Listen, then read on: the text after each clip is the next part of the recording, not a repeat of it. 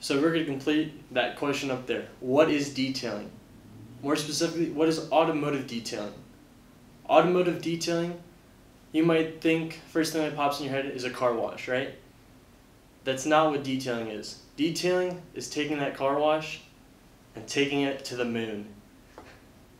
You are taking a car and you are trying to preserve the car.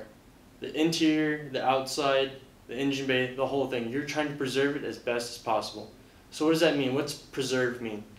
So when you go and wash a car, you're cleaning off the surface. Detailing is taking that, but in removing the embedded contaminants, bugs, tar, tree sap, fallout.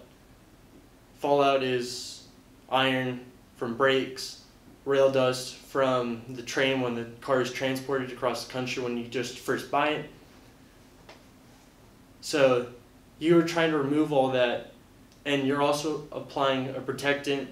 Old school used to be a wax or paint sealant. The new thing is now a coating.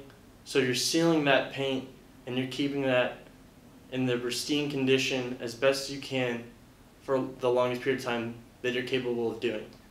Interior, same philosophy. We're trying to remove all that human, I like to call it slime, grime, all that stuff that's been baked, has been built up in there. Sometimes it has been baked on from the sun, and you're removing that. So on leather seats, you're going to remove the soil, the stains, all that stuff, so that you can get the cleanest look of the car. And also, by removing that, you're starting on a clean surface. That interior will last longer because the grime will actually break down the leather, it'll break down the fabric, it'll break down the plastics. So you're trying to preserve that. So detailing, if you can get anything out of this, it's about preserving the car the best you can. So